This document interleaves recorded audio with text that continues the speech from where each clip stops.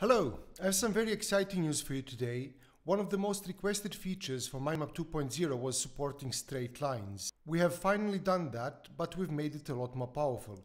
Straight lines in version 1.0 were an extension and pretty much just screen candy, which meant that exports didn't work that well, and in collaboration mode, only you could see the straight lines. Everybody else had to set it separately. With MindMup 2.0, we now support visual themes that control the look and feel of both the nodes and the connectors. So you can now select several map themes from View Map Theme, including the straight lines one. The best thing about this is it's implemented properly throughout the stack, not just a visual screen candy. So exports work well, and if one collaborator changes the map theme, everybody's going to see the same thing on their screen.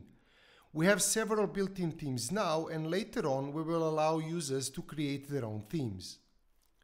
Map themes are only available in MindMup 2.0, so if you want to use it with Google Drive, go to drive.mindmup.com, or if you want to use it without Google Drive, go to app.mindmup.com.